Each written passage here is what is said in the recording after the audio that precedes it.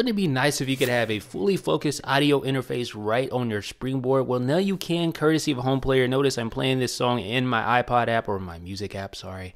And if I use an activator action, just double tap here, you'll notice HomePlayer opens. And that, like I said, is a fully focused audio music interface for the music app right on your home screen.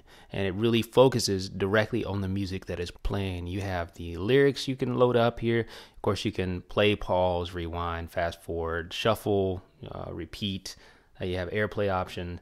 And you can also close or open your music app directly from that interface like that. And all of this can be invoked by using a simple activator action. One thing you'll notice about HomePlayer though is that when I say it's fully focused, I mean it. When you double tap the home button, you try to get back to your home screen, it doesn't work. It really focuses directly on the music that is playing. The only way to get out of this really is to either use the activator action again, and let me just show you how to get out of that using the activator action. Just double tap here. This is what I set up in Activator. You can set up your own method of activating HomePlayer. Now, alternatively, you can close out of HomePlayer using the little cog option.